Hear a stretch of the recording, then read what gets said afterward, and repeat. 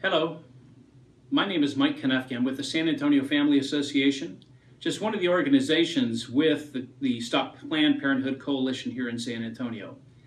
We have put these videos together to help you as citizens to become more knowledgeable of what's taking place in our city, and if you wish, to be able to speak on December 9th and December 10th down at the city chambers, as they're going to be making a decision on some new amended language that would allow Planned Parenthood and other abortion facilities to open up next to your neighborhood or any neighborhood here in San Antonio.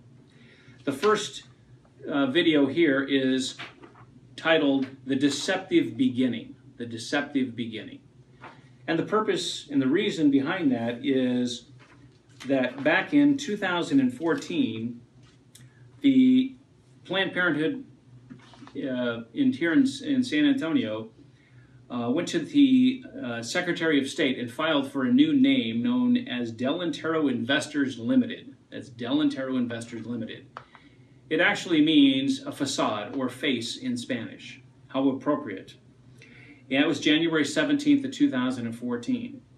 In March 26, 2014, this particular property at 2140 Babcock was purchased by Delantero Investors Limited.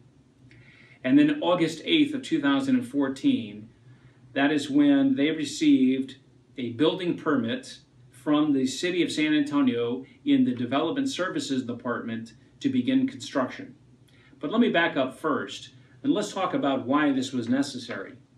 You see, in 2013, Governor Perry signed into bill HB 2, House Bill 2. And that is a new bill that stopped abortions after 20 weeks. This is a very good thing, even though we believe, most of us, that abortion shouldn't exist at all. The second is it had certain protocol that had to be followed. As it relates to a facility, it's necessary that the facility is structured in such a way that it abides by the Ambulatory Surgery Center code of the state of Texas. And that simply means that it's a facility that has certain things associated with it, like backup electricity if the power should fail, for instance, or extra wide hallways to get gurneys in and out, lighting, things of this nature. So when HB 2 passed, they said all abortion facilities from now on have to abide by the Ambulatory Surgery Center protocol.